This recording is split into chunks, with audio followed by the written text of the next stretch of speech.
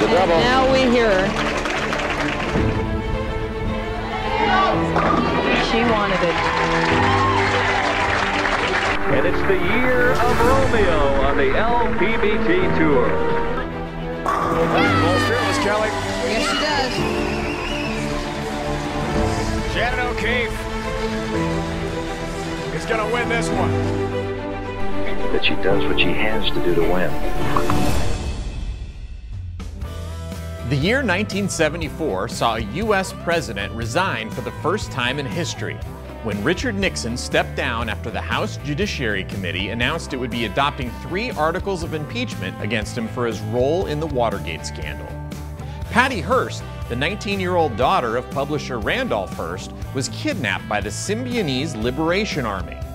The Godfather Part 2 hit theaters and was widely considered by critics to be the greatest movie sequel of all time.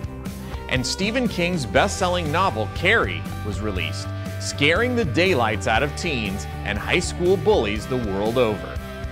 And in the world of women's professional bowling, Pat Costello, who originally hailed from the Sunshine State of California, put together the greatest season of her Hall of Fame career.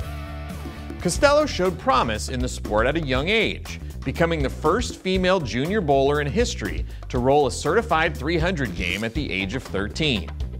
After turning pro, Costello won her first title in 1968 and was the owner of 2 career victories heading into the 1974 season.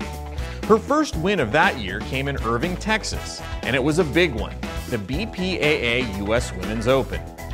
2 months later, she would notch her second win of the year in Flint, Michigan at the Columbia 300 PWBA Championship.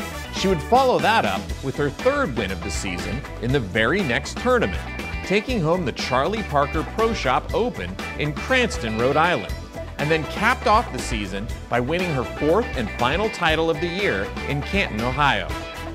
Costello would go on to claim 13 career professional tour victories, and when she retired from the tour, she was one of the all-time leading money winners in women's professional bowling history. She was inducted into the WIBC Hall of Fame at the age of 38 in 1986, and then the PWBA Hall of Fame in 1997. But it was her stellar 1974 campaign that landed her on our list as the 13th greatest season in PWBA history.